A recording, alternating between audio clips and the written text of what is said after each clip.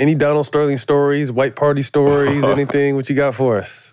I wasn't invited to the white party, so Might have been too young. Yeah, you know. So, but no, it was definitely different. It was something different going on there.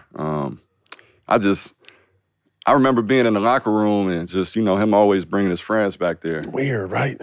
You know, and one time it's just, you know, man, being, you know, it's like Muggs in the locker room, people going back and forth to the shower, and, you know, like it was just lingering around back there, and, you know, it's cock just like, watching. Yeah, it was just like, man, weird. It was just weird. It was weird. Super you know, weird. That's all I'm gonna say. It was weird to me. Weird energy.